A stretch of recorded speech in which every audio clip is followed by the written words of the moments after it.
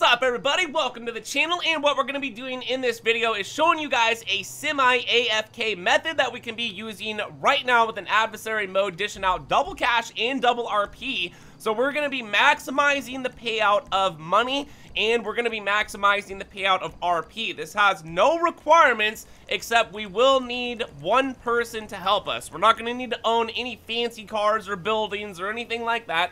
So here we go right here, you guys. In the adversary mode mission, we have 4 missions right now. They're called inch by inch, and I'll be explaining how this job actually works here, this mission that we're going to be doing. So any one of these will work. You guys can choose any one of the 4. It doesn't matter.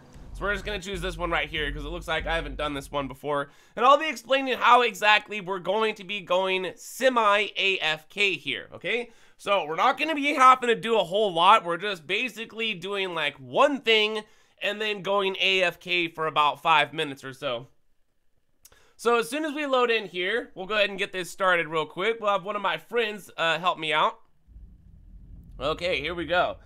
So this is going to be the important part right here. Now, I have started this off in an invite-only session, and the reason for that is because when I start up a job, I can set it to 7 rounds by starting up an invite-only session and then starting up this job. If I try to do this like in a public session, it would probably only give me like 4 rounds or something like that. So we're definitely going to need these 7 rounds because what we're going to be doing once again here is going to be the back and forth method, okay? So since I did set it to 7 rounds, there's going to be 13 rounds in total because my friend is going to win 6 rounds. I'm going to win 7 rounds. And if you add those 2 numbers together, that's 13, okay? So here we go.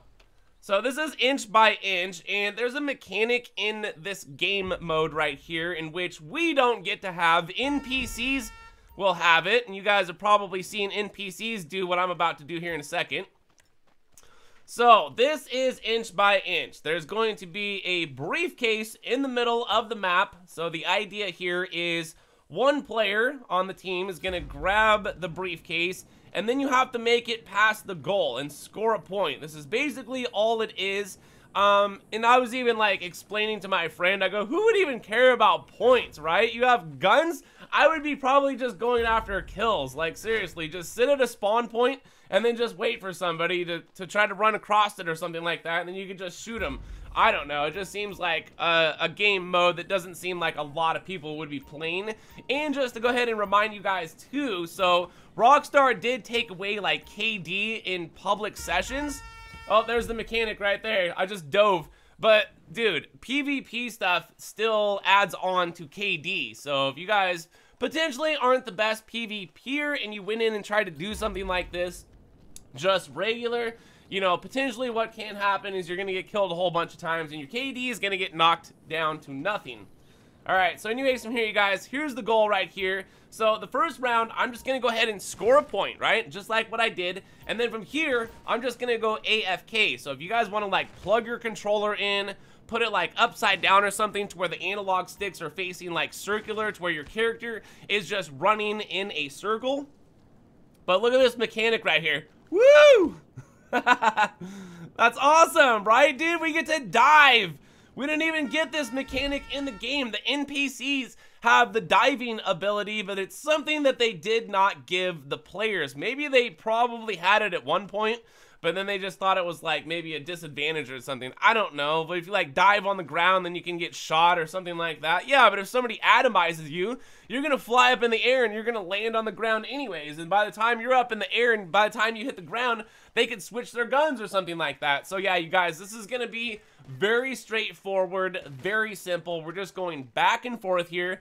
I'm winning, my friend is winning, so on and so forth. And then also we're waiting the full amount of time here because there is a timer in the bottom right hand corner, and that timer is going to let us know how much time we have for the actual round. All you have to do is just score 1 point if you're going to be the winner, and then from there, once again, just go AFK by like running around so you don't get kicked for being idle, because you can't just stand around and set your controller down, because eventually what might happen is you're going to get kicked for being idle. Usually if you're standing around for like 2 minutes or something like and you're not moving, it'll probably give you a warning saying that we're about to kick you for being idle because this is a system that we put into the game to try to like stop people like you from going AFK and earning money. But, you know, with 2 people doing what we're doing, this is pretty boring. Watch this. I'm on the case.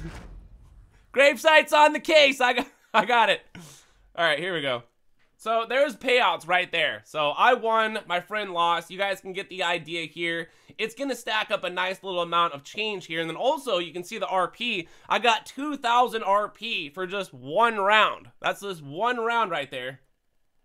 And then also my friend will be the loser, but he's not really losing because he's still gonna be getting paid a whole bunch of money here. So we're just gonna go ahead and start this up one more time, going back and forth. Yes, this can be time consuming, but once again, this is a semi-AFK method. Literally, once the round starts, just grab the case, go turn it in if you're gonna be the person that's winning that round. You guys could do it like, I'm gonna win 6 rounds, and then you're gonna win 6 rounds, and whoever's gonna get the 7th round is going to be the final winner at that time.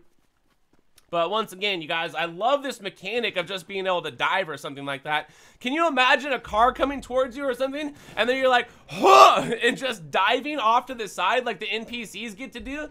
What do we get? We get like some sort of roll or something like that. Some sort of somersault roll. I don't really know, but loving this. All right, you guys, so here we go. Here's the end of it. Let's see how much money I ended up making out of this. $347,290. How much RP? 24,100, and I went too fast.